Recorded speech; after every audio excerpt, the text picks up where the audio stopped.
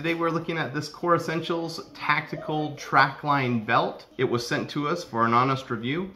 Now these belts are really different from your traditional belts because they come as a single strip with no holes, but with a track on the back. And then the other cool thing is on the back it has different measurements. And so the tactical ones are bigger than their leather ones. They go from 24 inches all the way up to 54 inches. So what you do is you take your pant size, you add 4 inches to it, and then you cut. So this is for my son, and he has a 32-inch waist. And, oh, he says he's 34. He's getting bigger. So he's a 34-inch waist. We're gonna add 4 inches to that, come up to 38. But before I cut at 38, I want to show you, depending on what kind of scissors you have. Now we have the leather scissors, fabric scissors, and normal scissors. So I just want to show you what happens. So I'm going to start bigger. We're going to start here at 40 inches, which is normal scissors.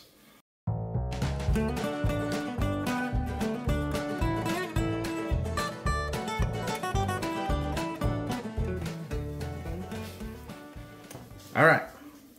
So you see, even with just normal cheap scissors, I was able to cut through, and it doesn't have to be a perfect cut at the end because when you put the buckle on, you're just going to slide it in and then take that comb part and just tighten it down, and then it's there. And then if you ever need to go smaller, you can cut off another inches.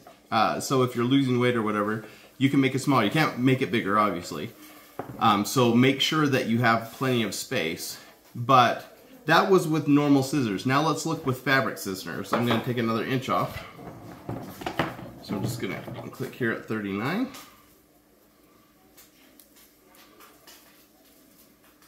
And you saw how easy that was. Fabric scissors, you cut right through it. It's amazing. Now with actual leather scissors, which are better for the leather belts, but we can take that to right where we're at 38 inches. And same thing, it just cuts right through. So then we put it on, we're at the length we want, and now we have a track belt. So let's try it on and show you what it looks like.